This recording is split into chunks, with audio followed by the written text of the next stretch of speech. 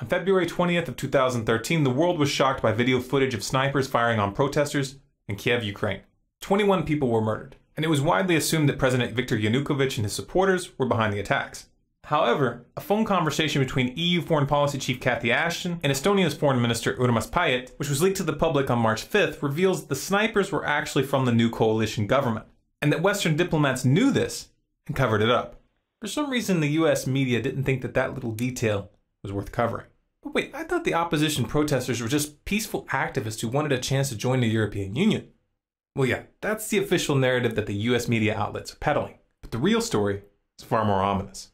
It turns out that the most powerful and influential contingent in the opposition is a coalition of literal fascists and neo-Nazis. And they aren't peaceful. In fact, they're extremely brutal.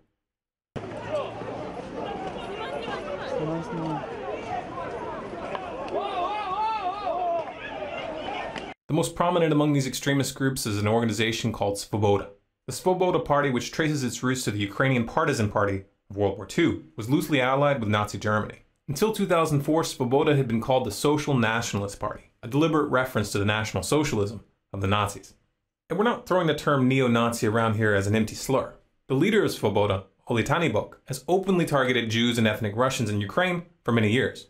In 2004, he was kicked out of Viktor Yushchenko's government for a speech calling for Ukrainians to fight against a, quote, Muscovite Jewish mafia. And in 2005, he signed his name to an open letter to the leadership of Ukraine entitled, Stop the Criminal Activities of Organized Jewry. And none of this was a secret. The BBC was already reporting on the danger that Svoboda's rise posed back in 2012. And the EU passed a resolution that same year condemning Svoboda as, quote, racist, anti-Semitic, and xenophobic. Yet somehow the US government thought it was appropriate to back these extremists. This is a picture of Victoria Nuland from the US State Department meeting with Oleg Tyanibok in February. And this is a picture of Senator John McCain sharing a stage with Tyanibok in December. But why would the US government work with neo-Nazis? Because they thought that they could control the situation. They thought that they could install their puppets behind the scenes and manipulate the situation in their favor. That same Victoria Nuland who met with Svoboda in February was caught on another leaked call discussing who they would put in power. What do you think?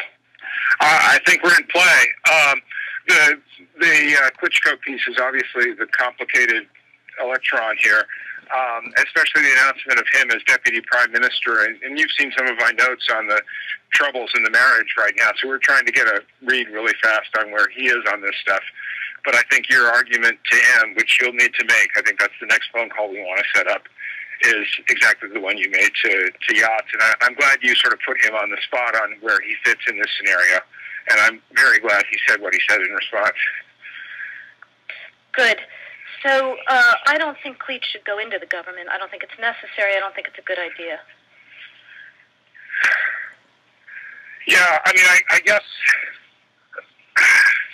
you think, in terms of him not going into the government, just let him sort of stay out and do his political homework and stuff. I'm just thinking, in terms of sort of the process moving ahead, we want to keep the moderate Democrats together. The problem is going to be Tyanibok and his guys. And, you know, I'm sure that's part of what Yanukovych is calculating on all of this. I think Yachts is the guy who's got the economic experience, the governing experience. He's the guy, you know, what he needs is Klitsch and Tyanibok on the outside. He needs to be talking to them 4 times a week, you know. I just think Klitsch going in, he's going to be at that level working for Yatsenyuk. It's just not going to work.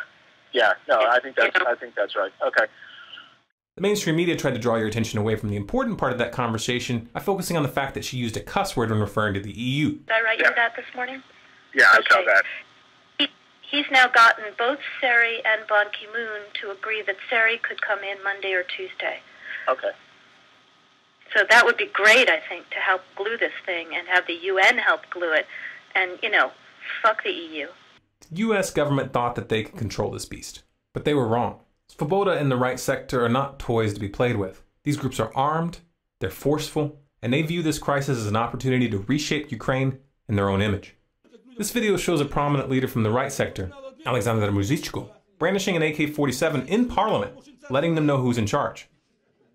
This is the same Alexander Muzychko who's made public statements in the past vowing to, quote, fight against Jews, communists, and Russian scum for as long as he lives. As long as I live, I will fight against Jews, communists, and Russian scum. apparently the US government has been a little slow to catch on to the fact that their hand has been exposed. In March, a senior US official told Reuters that, quote, "Since entering the Ukrainian parliament in October of 2012, the Svoboda leadership has been working to take their party in a more moderate direction and to become a modern European mainstream political party. The leadership has been much more vigilant about expelling or otherwise punishing individual members who engage in xenophobic behavior or rhetoric." Oh, so it's okay to use known neo-Nazi groups to topple a government as long as their leaders keep their people from saying anything stupid in front of cameras for a few months. The reality of the matter is that, as ridiculous as this position makes Washington look, they're trapped. They can't deny that Svoboda and right sector are running the coalition government when Svoboda holds 5 senior posts, including the deputy prime minister position. And the right sector's Dmitry Yarosh is now the country's deputy secretary of national security. But what about that dramatic video, "I am Ukrainian," that went viral as the crisis was unfolding? It was so compelling, so heart-wrenching. Yeah, but who made it? A whisper to a roar. Who are these people? Oh look, a link in the description. Let's click it. They have a website and a behind-the-scenes section. Oh, it lists the filmmakers. Who's this here? Larry Diamond, inspiration and executive producer. He's also a member of the Council on Foreign Relations and the National Endowment for Democracy. And he's an advisor for the US State Department. You know the funny thing about the National Endowment for Regime Change, Democracy, is that even though they call themselves an NGO, they get virtually all of their money from the US federal government. You can easily verify this by downloading their annual financial disclosures. I'm sure it's just a coincidence that the NED has been pouring massive amounts of money into Ukraine to, quote, strengthen democracy and civil society. That sounds nice, doesn't it? Democracy, civil society. Of course, by now you've realized that when they talk about spreading democracy, what they really mean is regime change. And they are willing to work with the most despicable elements when it's expedient. This is exactly the same game as they played in Syria. The US government funded known extremists, literal terrorist organizations who have been documented massacring whole towns. And even after those extremists used sarin gas on thousands of civilians and got caught by the UN, Washington still covered for them. Even to this day, they are still funding those murderers. They are still training them, and they are still sending them weapons. There's a word for that. State-backed terrorism. But the situation in Ukraine didn't unfold as planned. The Parliament of Crimea in the south of Ukraine voted to secede, and they're putting the decision up for a public referendum on March 16th. The US government claims that this referendum is unconstitutional and says that they won't recognize Crimea's decision as legitimate regardless of the outcome.